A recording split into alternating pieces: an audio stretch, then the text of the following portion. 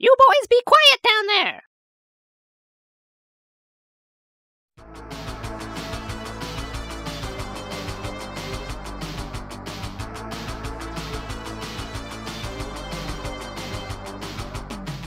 Back in the day, Caduceus was a really awesome place to live. But then some guy named Galagese showed up and raised the evil spirit Azotus from the dead, or wherever. A young magician appeared and was able to stop Galagese and Azotus. He sealed both of them into 8 magic books. Magic books? I wonder what would happen if you actually tried to read one of those books.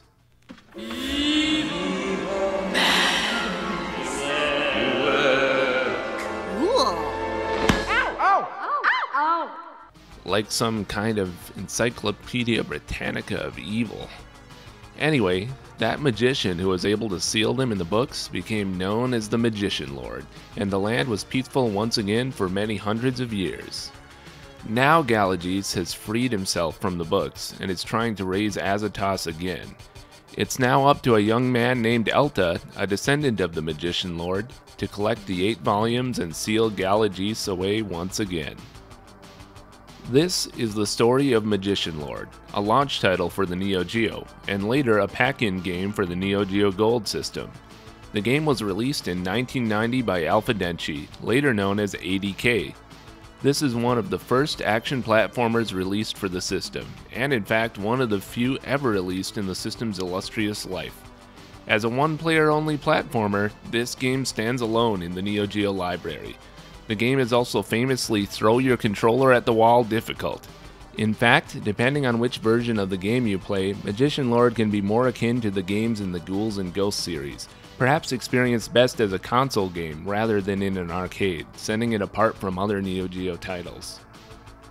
For this review, I am playing the game on my MVS cart, which has been modded using Gadget UK's 2 versions in 1 mod. In a nutshell, this mod allows you to switch between both the home and arcade versions of the game. There's a link to his video showing you how to do this mod in the notes below. Please check out his videos, which give a lot of technical insight into the Neo Geo, and I want to give 1,000 thanks to Gadget UK for sharing his useful mod. Now, you may be thinking, I don't need to do that mod, because my system already has a Unibios, which allows me to change at will between the different modes of the game. Well, Magician Lord is the one case in the entire Neo Geo library where you would be wrong. This is the only Neo Geo game that doesn't have both the home and arcade versions of the game in the same ROM. Who knows why they did this, but my theory is that being a very early title on the system, they were still trying to figure out how to handle the separate AES and MVS versions of the games. They hadn't yet gotten to the standard Neo Geo way of doing things. In fact, in the case of all other games on the system, game ROMs contain both the home and arcade versions of the game, hidden away, just waiting to be unlocked depending on which version of the system the game is being played on. Since the MVS system was released slightly ahead of the Neo Geo AES home rental system, perhaps they made the arcade version of Magician Lord first, and then later tweaked the game slightly for the home release, creating the distinct arcade and home program ROMs for the game. More on the differences between the 2 versions of the game in a moment. On my website, as a teenager in the late 90s, I said bluntly that I don't think Magician Lord is a good game. I liked the graphics, but took issue with the sound and controls. Now, before you come after me with pitchforks, I want to say right up front that I disagree strongly with my teenage self. Magician Lord is a very strong showing on the early Neo Geo, with awesome graphics, gameplay, and sound. How could I have gotten this game so wrong back in the late 90s? Let's go back to the beginning. My first experience with Magician Lord was back around 1992 on the TV show Nick Arcade. In addition to answering trivia questions, contestants would participate in what was called a video challenge, where they were challenged to 30 seconds of gameplay in real video games. Contestants got to choose between 5 different games on each show, and in one episode, one of these games was Magician Lord. I thought the graphics looked colorful, vivid, and sharp, so in that moment, I had to have it. Back then, I was just becoming aware of the Neo Geo, so when I first saw the game, I assumed it was for the Super Nintendo, a console that I was enamored with at the time. It wasn't long after seeing the show that I saw Magician Lord in a magazine, finding out that the game was actually for Neo Geo, much to the disappointment of my 12-year-old self. This is how the game first came onto my radar, but the fact that the game was for the Neo Geo, a console that, to put it gently, was an aspirational system, sealed my fate that I would not get to play the game until much later. I never visited an arcade that had the game. Magician Lord is distinguished by bright, colorful, detailed graphics, which really were eye-popping at the time, tight, challenging gameplay, and a rocking soundtrack.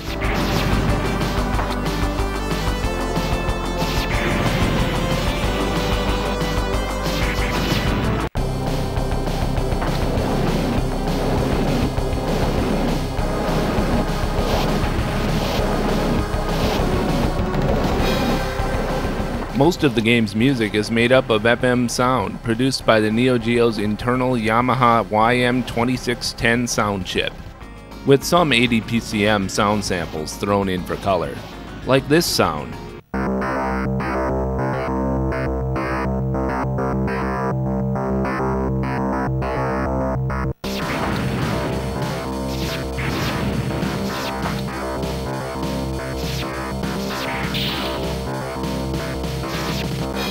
I love some nice farty bass to get my woofers going. Anyway, I think that back in the late 90s, I wasn't a big fan of the Neo Geo's FM sound. I wanted my Neo Geo games to sound newer, and not like Sega Genesis games. Today, my opinion is exactly the opposite. I'd rather listen to something composed specifically for the original synthesizer than something simply recorded and digitized. I can really appreciate what ADK was able to do with the Neo Geo's sound chip in this game. The game is divided into 8 stages. 8 books, 8 stages. Makes sense. Though the settings of the stages vary widely, the background music does start being reused in the later sections of the game. This doesn't go on long enough to reuse all of the main BGMs from the game, but enough so that the first couple of stage BGMs do get repeated. This repetition of music doesn't help the situation any, as the game becomes more demanding on the player. Please turn me off. Please turn me off. You have unlimited continues, even in home mode, unlike most Neo Geo games. You will need these unlimited continues, considering the high difficulty and trial and error of the game. Oh, for crap's sake! Go!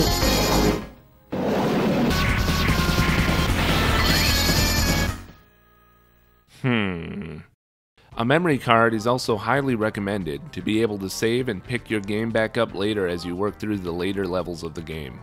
In home mode, it is doubtful that you will be able to get through the whole game in one shot until you have mastered it.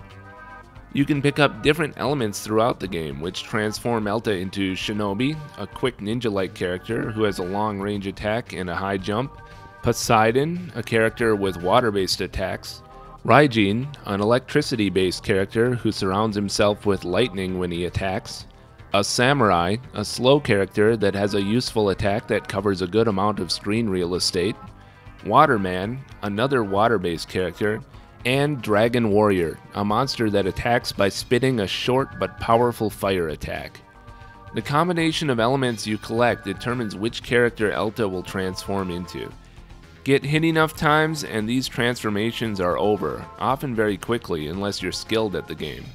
As you get better at the game, the different available characters add to the strategy of certain stage segments and bosses. Except for the early stages of the game, each stage has branching paths, determined by which doors you choose. Some of these doors contain bonuses, which will make them well worth your time exploring. Others will bring you closer to the end of the stage, while others can sometimes be more or less dead ends. Familiarizing yourself with the layout of the stages and choosing the best path is key to mastering the game. In fact, Stage 5 here, the Underground Passage of Terror, has a part where the floors will repeat infinitely, a la Zelda's Lost Woods, until you choose the right ladder, so you'll have to memorize the order of ladders to take. At the end of each stage, you will fight a mini-boss. After defeating the mini-boss, you will be taunted with a short speech from Galageese. What imprudence, you human beings! Face your trial by God. These speech sequences may seem somewhat laughable today, but keep in mind this amount of speech on a cartridge-based game was very impressive back in 1990. That power is powerless in our presence. And a fun fact that might surprise you, when playing the game in Japanese, Galageese's speeches are actually voiced in Japanese rather than English, meaning that the game actually contains 2 sets of voice tracks for Galageese after each stage, a feat quite amazing back in the day on a 46 megabit game.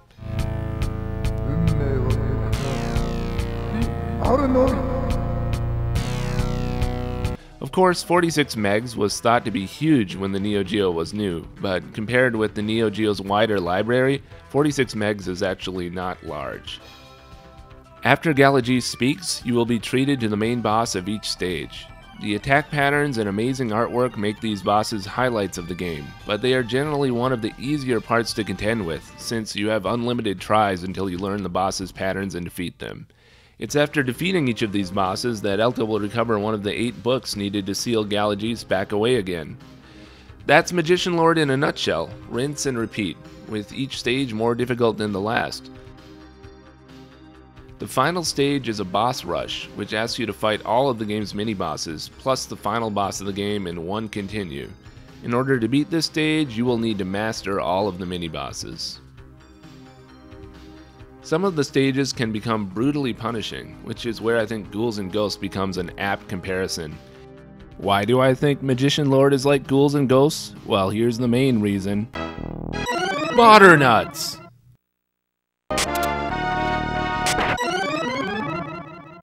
Butternut squash? Speaking of Ghouls and Ghosts, here's a tip for that series. Try to get the dagger. When playing the home version, be ready to try and retry until you get it right. With such a small life bar, there is very little room for error. You will get 3 lives per continue. In the home cartridge, each time you die, you will be sent back either to the beginning of the stage or the last door you entered. These checkpoints are few and far between, and if you lose all 3 lives, you will be sent back to the beginning of the stage.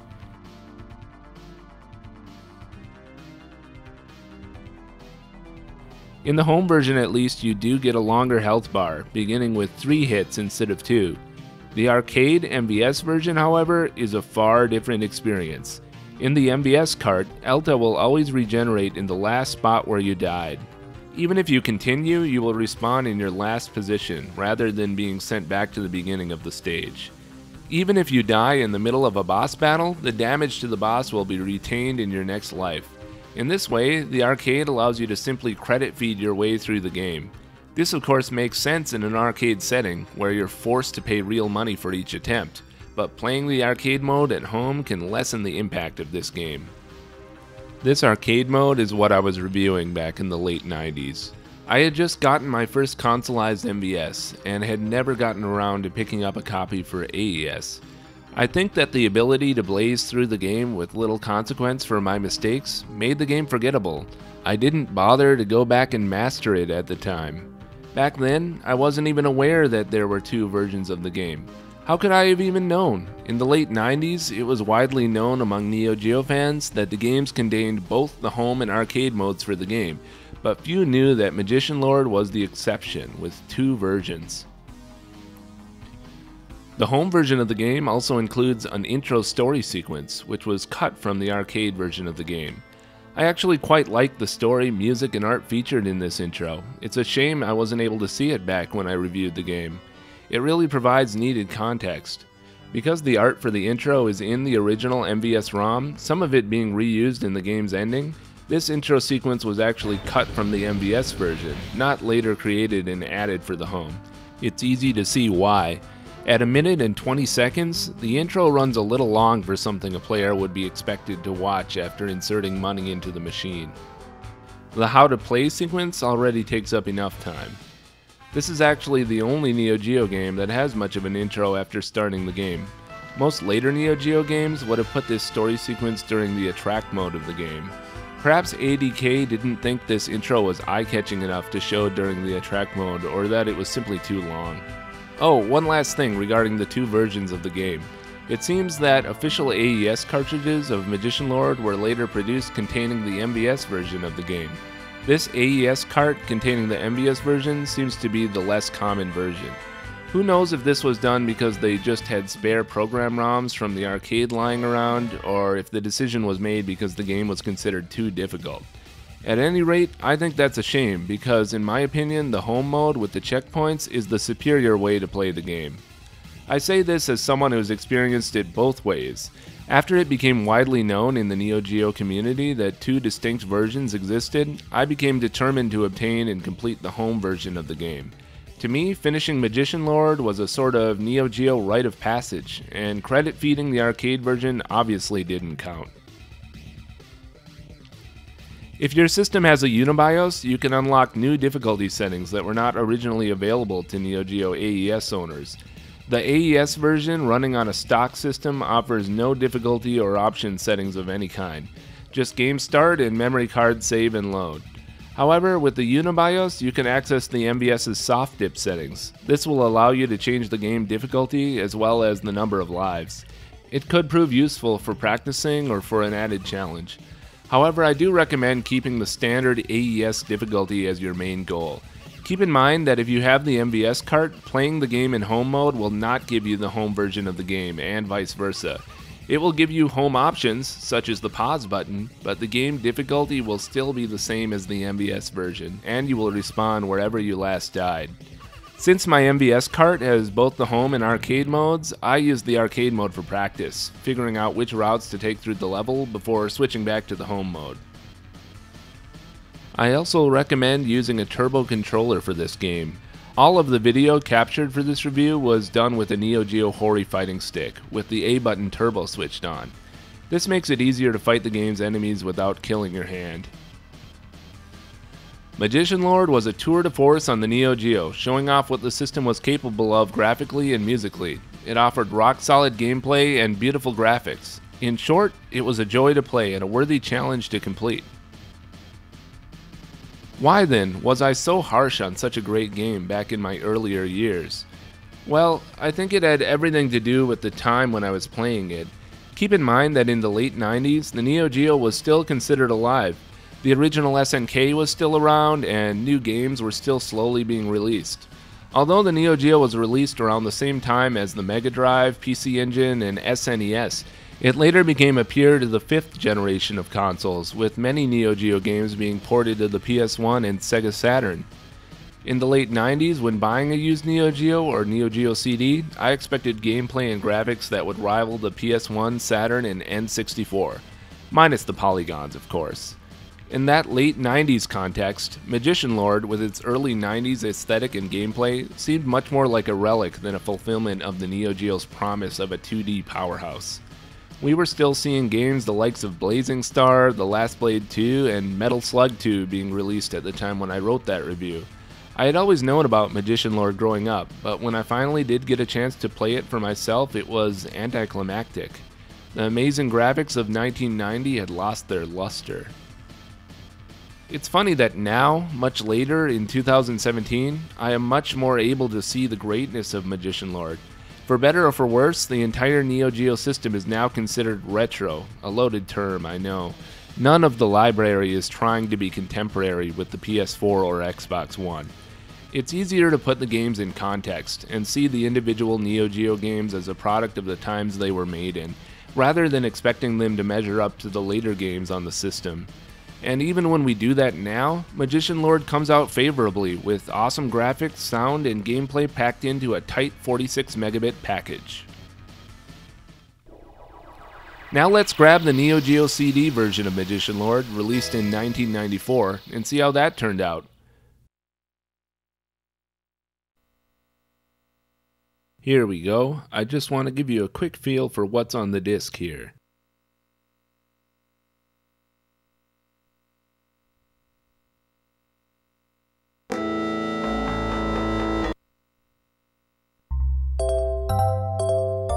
Wow, the music sounds slightly different from the cartridge. It's like the cartridge music, but somewhat enhanced with new mixing and slightly different instruments playing the melodies. It's as if they managed to get the original music playing on a slightly different sound chip than the Neo Geos. Let's do a quick comparison of the CD and cartridge music so that you can see what I'm talking about.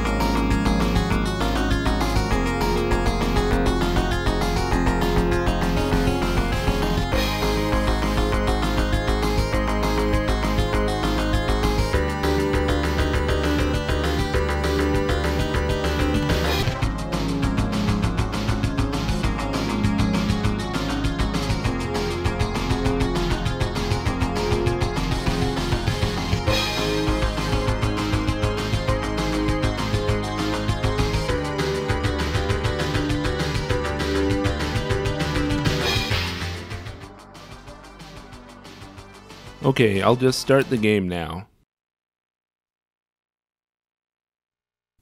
It's loading. I'm using the regular top loader Neo Geo CD today. If I were using the faster CDZ, it would probably be loading a little faster.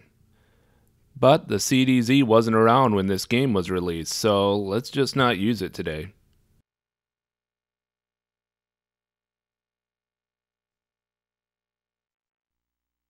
So far so good. This isn't any different than the cartridge version. And it's good to see that the intro is here. Unfortunately, they've gone with the MVS version of the game for the Neo Geo CD release, meaning your character will respawn directly where you died, and any boss damage will carry over. Actually, they've gone one step further than that. Not only does the CD use the easier MVS rules, it also gives you one extra box of life. The easier version was probably chosen for the same reason most Neo Geo CD games tend to have unlimited continues while their AES counterparts do not. The thinking seems to have been that Neo Geo CD owners didn't want to be hassled with the added challenge of limited continues, and in this case being sent back to the checkpoints. I think this is really a shame because again, the version that sends you back really is the superior way to appreciate the game. The CD version just seems to be the MVS version running on a lower difficulty than the default on the cartridge. Not only can you tell from the longer life bar, but also I noticed this boss runs slower on the CD version. Unfortunately, the CD version has no difficulty options. Unless you have the Unibios for the Neo Geo CD, you're stuck with these settings. Galagis's speeches are now on CD audio tracks, but you don't get any improvement to the audio quality. I'm destined just to die. The whole game is loaded in one shot, making this game load just as fast as the cartridge, after the initial load of course. For that reason, there really aren't any compromises when playing this on the Neo Geo CD as opposed to the cartridge. However, the home cart was common and is still relatively cheap as Neo Geo games go, even today. In fact, as a cost-saving alternative, the Neo Geo CD version doesn't offer any benefits, since the CD version actually costs more than the home cart. This is also one of the rare games where the MVS version tends to be more expensive than the home version. That's because the AES version is one of the more common games. Indeed, it was a pack-in game at one point, while the game was not as common in arcades. For that reason, I was a bit wary of modding my MVS cart, especially with flash carts now available. Magician Lord was so well regarded that a sequel was originally planned for the Neo Geo in 1995. This project was later moved to the Neo Geo Pocket Color in 1998, where it became simply known as Magician Lord, and then cancelled shortly after that. An alpha version of the Neo Geo Pocket Color game was discovered in 2012 by GameCult.com, which is what you're seeing here. It's not known whether the alpha version has sound, since there is no sound in the videos posted. The game is said to have a more Metroidvania style, perhaps better suited to the portable format. It's considered a huge shame by the Neo Geo community that this game never saw the light of day, and I think it's also a shame that the unearthed alpha version has not been made public. Magician Lord deserved a proper sequel. Magician Lord still stands as a unique and engaging title in the Neo Geo's library. It has a more home console style, which captures the feel of the early days of Neo Geo as a home system, provided you play the home version. This Ghouls and Ghosts style gameplay betrays the arcade pedigree of the console the game is on. And it's as annoying as hell.